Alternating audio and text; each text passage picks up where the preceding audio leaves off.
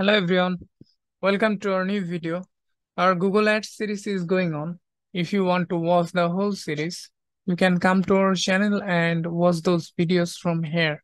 Okay, so in today's lecture, we'll be discussing about Performance Planner and how does it work. So without further ado, let's get started. So first of all, let's get to know what is Performance Planner and how does it work. And in the later part of the video, we'll show you how we can practically use Performance Planner from our Google Ads dashboard. Okay. So for learning more about Performance Planner, we'll go to the official documentation of Google. So you can see over here, we are in the official documentation of Google about Performance Planner. So Performance Planner is a tool that lets you create plans for your advertising spend and assess how changes to campaigns might affect key metrics and overall performance. Using Performance Planner, you can access forecast for your campaigns, explore outcomes by adjusting campaign settings, understand opportunities in seasonal periods, and manage budget across accounts and campaigns. So what are the benefits of using Performance Planner? First one is review your campaign's projected monthly and quarterly performance. Next one is get suggestions that can help your campaigns perform better for the same spend. Find out how your spend and performance goals are affected if you change your campaign settings. So how it works basically.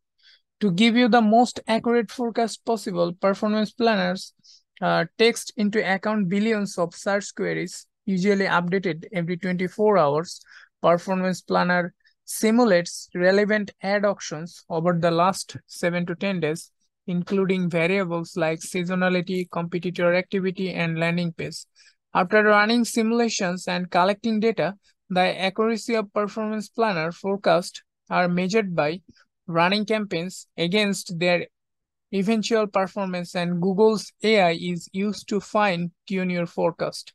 Forecast conversions are based on the conversion types in the conversion column of your Google Ads performance reports. So they have given us some requirements for using Performance Planner across all the campaigns like search campaigns, shopping campaigns, display campaigns, discovery campaigns, app campaigns, local campaigns, video campaigns, and Performance Max campaigns.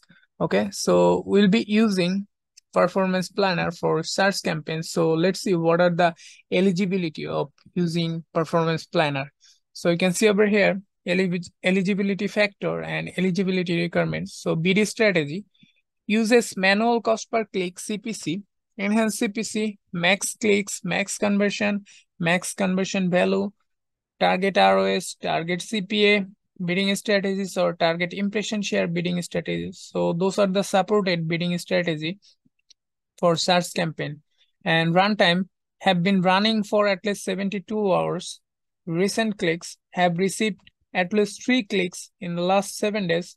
Conversion minimum have received at least 3 conversions in the last 7-day period. And budget have a search lost impression share budget of less than 5% over the last 10 days. Okay.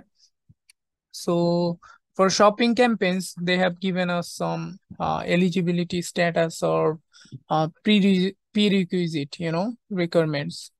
So I'm going to share this doc file in the video description so that you can study further about Performance Planner. Okay. So let's see how we can implement Performance Planner from our Google Ads dashboard. So for accessing Performance Planner, I'll go to the Tools and Settings option. From the Planning section, I'm going to click on Performance Planner. Okay. Then I have 2 options available here. Like I can click on this blue plus button, or I can click create new plan button, So I'm going to click on this plus button. Then you can choose the date range from here. Okay. Like you want to forecast the performance of your campaigns for next week, next month, next quarter. So I'm going to choose next month for the time being, and channel I'm going to be selecting search, and from the key metrics section, you can choose conversions or clicks. So I'm going to choose conversions, then you need to choose the campaigns that you want to see the performance for, So I'm going to choose these 3 campaigns for the time being, and I'm going to click on create.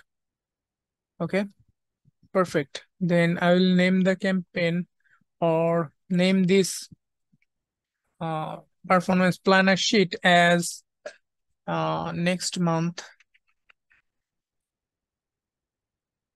performance. Perfect. Then you can see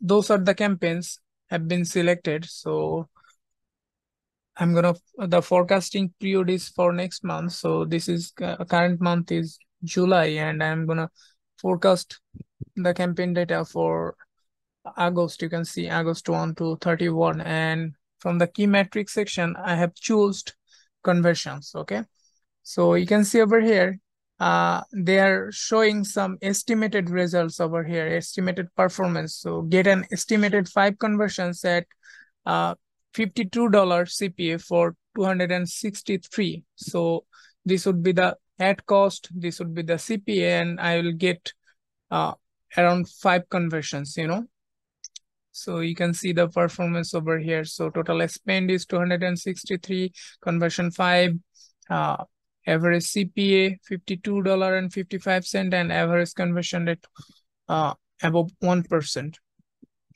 So yeah, this is how you can measure uh, or forecast your campaign performance from Google Ads dashboard. So yeah, that's it for this video. Hopefully you have a clear understanding on how to forecast campaign performance. Hopefully you have liked our video. If you like our video, then you can subscribe our channel, follow our page. You have a good day. Bye bye.